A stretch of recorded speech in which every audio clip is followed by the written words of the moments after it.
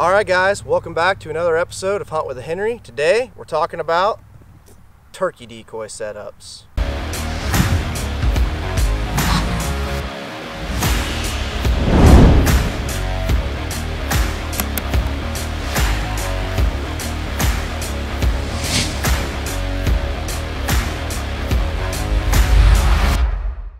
Alright, welcome back guys. Like I said, today we're talking about turkey decoy setups. I'm going to give you my top 3. Number 3 is what I like to call the love triangle. We've got it set up right here. It consists of a Jake decoy and an aggressive posture or even a strutting tom with 2 hens leading that male bird. So I'm going to have Whitney follow me around here and kind of show you the scenario of when I would set this up. So we're just out here in the yard guys. I'm not in the woods, but let's just say this is the wood line, this is the field or a meadow or even in the timber, and that bird's gobbling somewhere out here in front of me. And I'm sitting up against a tree right here with my Henry. I've got my birds out here. And I'm gonna come back here. I've got the Jake decoy the closest to me, the hens out here in front leading. So if I've got a bird gobbling over here or a bird gobbling over here or even out in front of me, that bird's gonna go to that Jake most likely. So if he comes to the front, boom. I got a perfect shot right here. He's closest to me. The hens aren't in the way. If he comes from here, same thing. If he comes from back here, he's gonna go through here, right through the middle, straight to this Jake. And you're gonna have that perfect shot on that turkey when he comes in to beat this thing up. Number 2 is a single hen, or you could use 2 hens, but basically just hen decoys. Sometimes you get later in the season and those gobblers aren't quite as aggressive.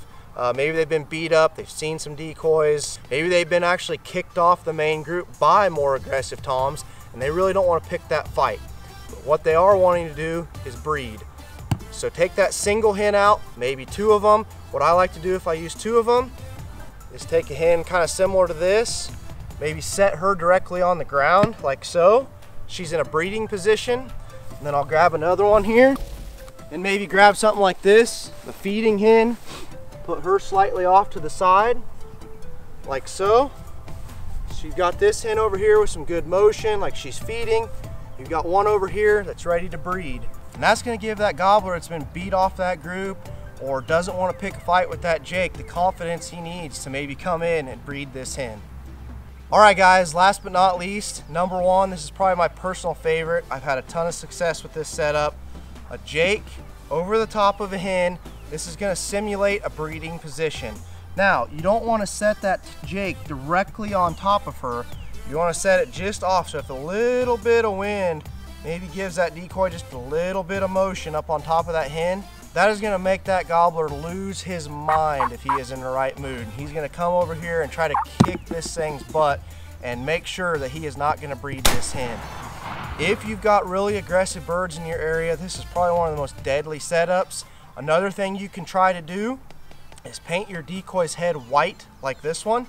If you've ever noticed when a gobbler is getting ready to breed, most of the time the red in his head is going to drain out and he's going to be mostly white and blue. When a tom sees this setup with that white head, he knows that this Jake is about to breed this hen, and most likely he's not going to stand for it.